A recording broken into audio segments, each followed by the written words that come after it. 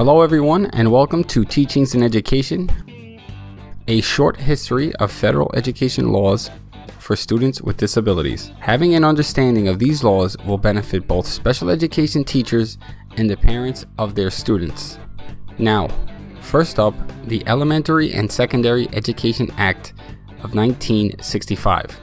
This law includes provisions to include free and reduced lunch program, initiatives that are designed to help low-income families, and it also supports an increase in the number of teachers in low-income areas.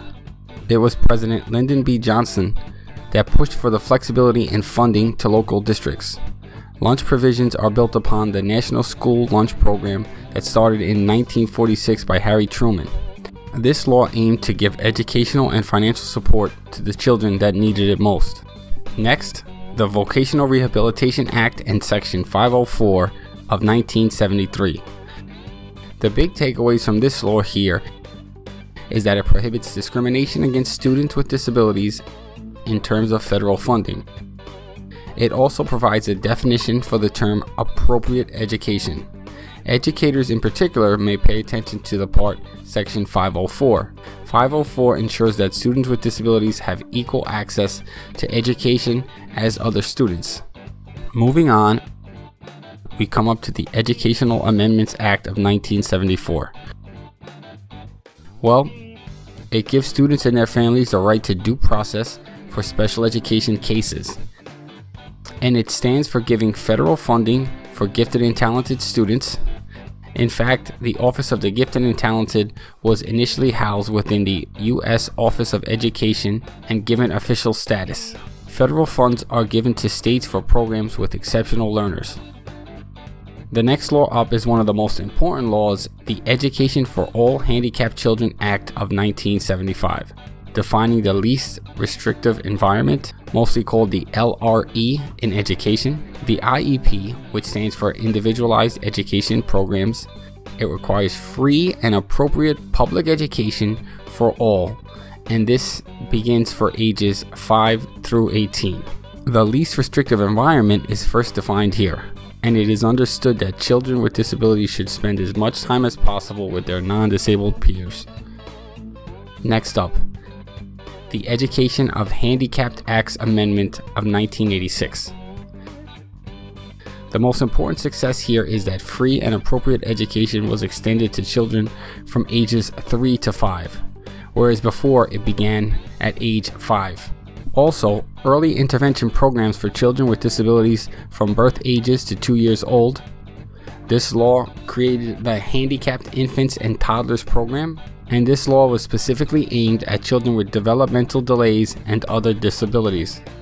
The next law is a rather famous law, the American with Disabilities Act of 1990. The important key takeaways here are that it prohibits discrimination of people with disabilities in the workforce.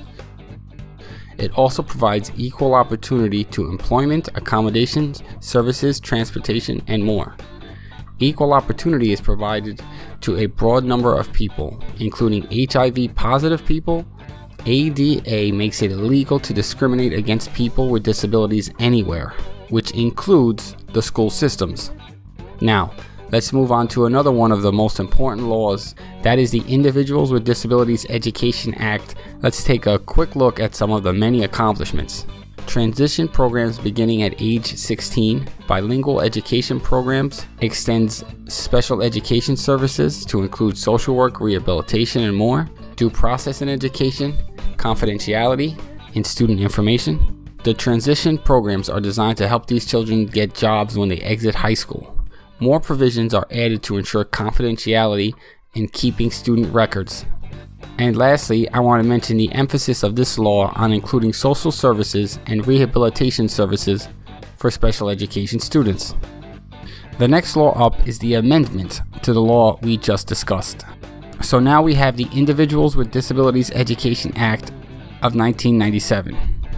A quick summary of the successes here include the following: mediation to resolve differences, general education teachers are part of the IEP team, students with disabilities take state tests, behavior management plans, students with disabilities continue services if they are expelled from school.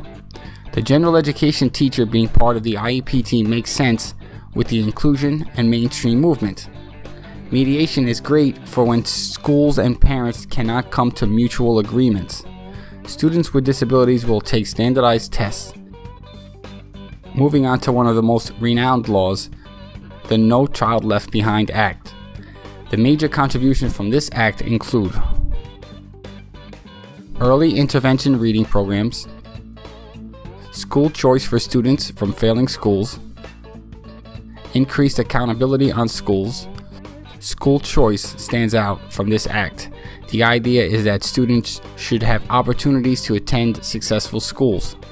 Public schools are now required to make the grade, and this law's #1 complaint is that it adds unnecessary pressure on schools and teachers. Failing schools must meet minimum benchmarks for student achievement. And as we get closer to the end, we come upon the IDEA Improvement Act of 2004, known as IDEIA. Higher standards for special education teacher license and certification, increased funding to early intervention services, the use of RTI response to intervention. There's a great deal of data that has shown the importance of early intervention, so additional funding is another avenue to help close the achievement gap. Now the standards have become raised, and special education teachers of today are all the better for it. Now, moving on to some of the most recent laws. That being the Every Student Succeeds Act of 2015. It gives more control to the states in terms of standardized testing and consequences for low performance. Only 1% of students overall can be giving alternative assessments.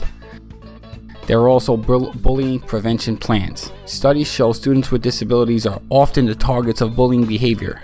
Schools are responsible for setting up plans to prevent bullying and protect special education students.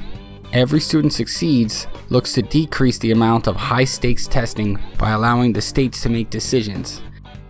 Now let's move on to our last category, landmark cases that had an impact on special education students. We'll dive right in with Heining versus Doe. Ultimately, this ruling states that schools cannot expel students for behaviors related to their disabilities. The next case, Park versus Pennsylvania. PARC stands for Pennsylvania Association of Retarded Citizens. This law says states cannot deny mentally retarded children access to free public education. Continuing, we have Hudson v. Raleigh. The Hudson stands for Hendrick Hudson School District. It states schools must provide sufficient, but not the best possible education under FAPE, Free and Appropriate Public Education. And lastly, Mills v. the Board of Education. After it was all said and done, it was determined that schools must provide supplemental services needed for children to attend schools at no cost to the parent. Now, in finishing, a quick hello to Abby Lewittis. And for everyone else, I want to say don't forget to subscribe to my channel by clicking on the button below.